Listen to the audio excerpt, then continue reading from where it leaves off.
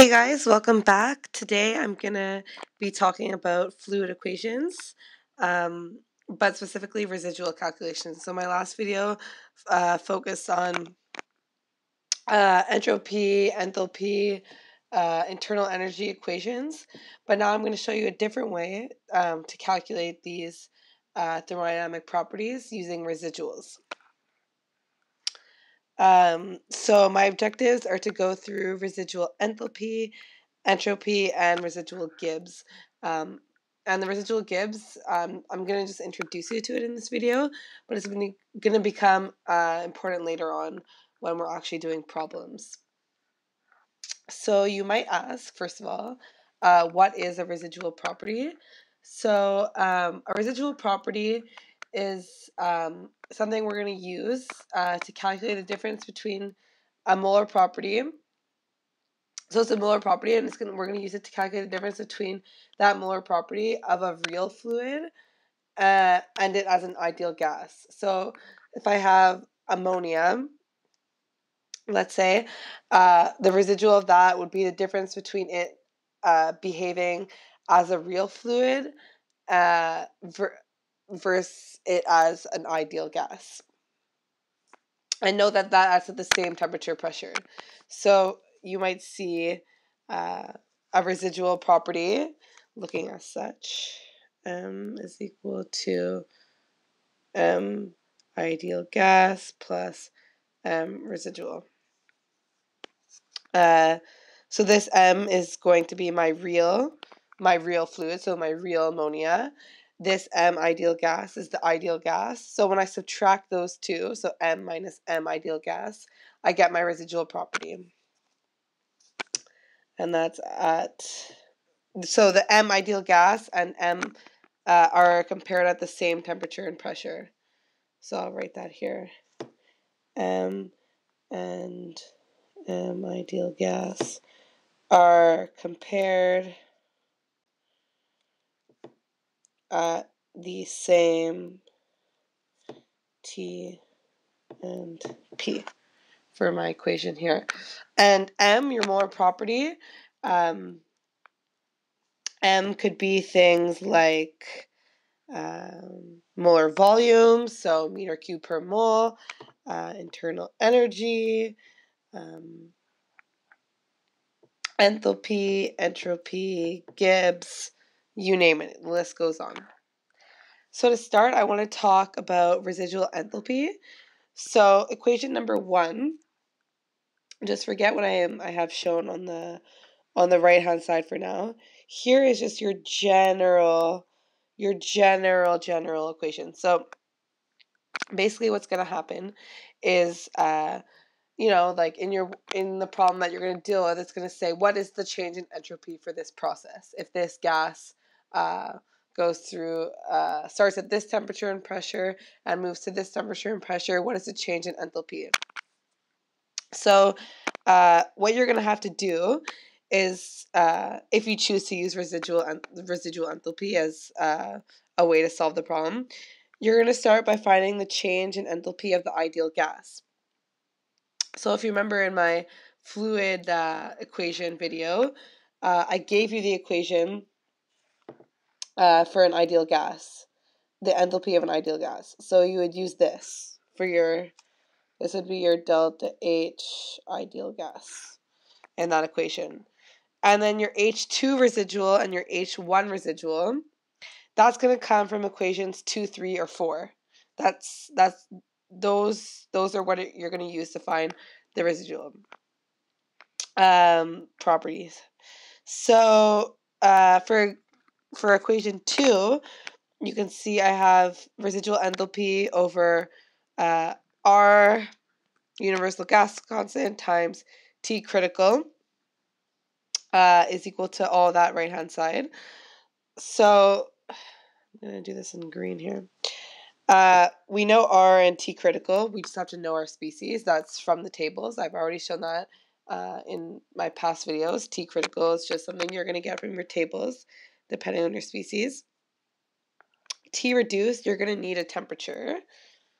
So here, I'll put that in red. Need temp to get that T reduced squared there, because T reduced is equal to T over T critical. T reduced is equal to T over T critical. And then you see how I have this partial derivative of my Z and T reduced. That means I'm going to need a correlation for my Z in terms of my reduced temperature. So if I don't have some correlation that I can work with, then I really can't use equation number 2 here. It's not going to work. And it's kind of rare you're going to use this. What's more important is usually equation number 3. So it's the same thing, but you'll just notice where I have temperature. Where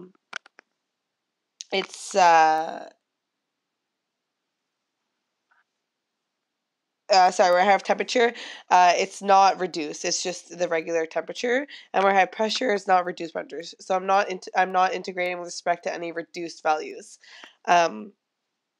But the one thing I want you to note about equation number 3 is I'll write it down here. Equation number 3, this little star, is to get your Z, your differential. You know that Z is equal to PV over RT. That's the definition. Or you might have some correlation for Z. So you might be given like Z is equal to 3T squared plus 6T plus P. I don't know, something like that. So you could do a partial derivative on that equation. But the key is Z. So if you have that, if correlation, Z will be must be, not will be. Must be a function of T and P, and must be volume explicit. And you might ask, what does volume explicit mean? Well, that means that your volume is a function of pressure and temperature. V is equal to... So everything, and I'm talking about this guy over here, this partial. So one way you could do it is here, Z is equal to PV over RT. You can do that partial, but you got to make sure you have the information to do that. Or the second way you could do it is if you have some correlation that's given to you. Everything in that correlation must be a function of pressure and temperature. So your Z correlation will be a function of pressure and temperature. And if you have volume in there, you have to make sure that that volume is volume explicit, that it's also just a function of pressure and temperature. So I hope that makes sense. For equation number 4, the last one here, you could see I've shown you on my right-hand side what I used in my equation of states video. So I gave you equations for the Pitzer method. So here you're going to notice in equation 4, this RT critical, pretty easy. Those are just things you're going to get from your tables. P reduced is you're going to have to know some pressure. Beta naught, if you look right here, that beta naught, well, that's right here. So you're going to need a temperature to work with that. This differential right here, well, you can find that right here on the right-hand side. You're going to need a temperature to work with that also. Eccentric factor, well, that's just given from your tables. There's nothing to really look for there. Beta 1, Over here, you're going to need a temperature to work with that. T reduced, you're going to need a temperature. And then this differential again. Well, that's right over here. So basically, for equation 4, you need pressure and temperature and obviously species to solve, and you will have everything you need to solve equation 4. So equation 4 it's not too complicated. So yeah, usually you're going to be using things like equation 3 and 4 in order to get your residual properties, which for equation 1. Equation 1 is the main equation, and then 2, 3, and 4 are what you're using to get those residuals. And yeah, the only equation you're going to see for ideal gas is what I've shown you on the right under enthalpy. Enthalpy, equation number 3 on the right-hand side, is your ideal gas. All right, next we have entropy. So again, it's really, really similar. It's the same idea. So on the top here, I give you the basic change in entropy equation. And you'll notice that the only thing that's different for the change, the ideal gas for entropy, is we have 2 this time. So you have one with the heat capacity at constant pressure, which is number 5 on the right-hand side under entropy here. Or you have CV, so constant volume. And then, yeah, that's basically it. So yeah, remember your CP is a correlation you're going to have in your tables that's given to you, or it might be constant. I don't know. It just depends on the situation. And then, yeah, you got to make sure you can do your integrals, which you'll be good. So the ideal gas is easy. It's the residuals, which is a bit more tricky. So if you look at equation number 2 here, under residual entropy, again, the rules for the partial derivatives on Z and right here, this one, for this partial derivative, this integral for number 2, same thing as before. So you can either get Z from being PV over RT, you can use that, or Z as a function of P and T and volume explicit. So again, volume is a function of P and T also. That's what I'm talking about. So yeah, pretty straightforward. Again, yeah, it's not really complicated. It's just if I can do that. Number 3, you're going to see it all in terms of reduced pressure, temperature, things like that. Like same thing as before, you're going to be given some correlation and you're going to have to do the partial derivatives. Yeah, it's all based on what you're given. And then equation number 4 is pretty straightforward. R is your universal gas constant. Here is your differentials again. Omega is from your table.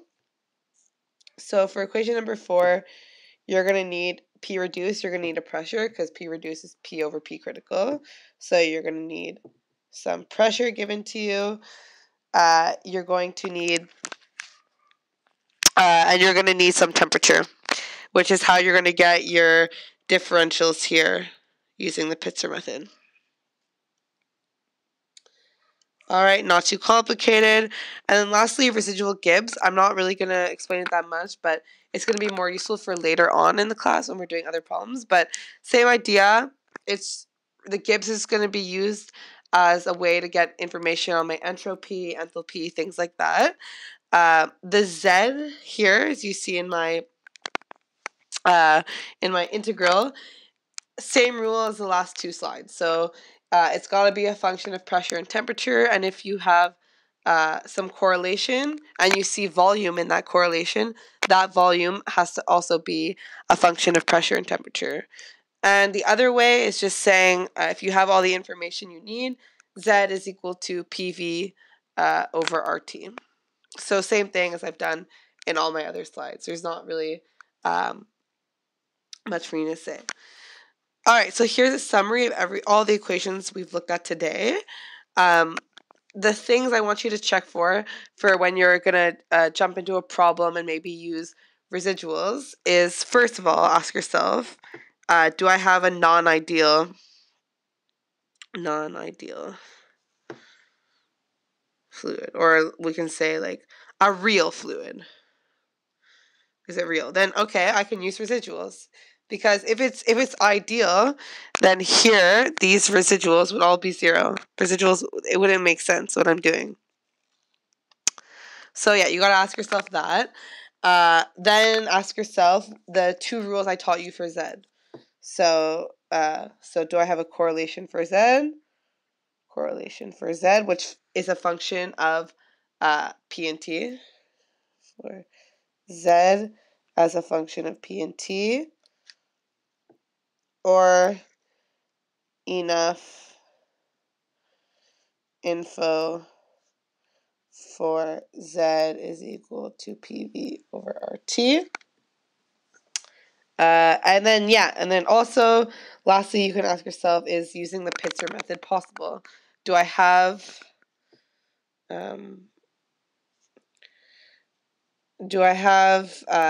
temperature and a pressure that I can work with? And sometimes there might be another method that we can use that's faster, because the Pitzer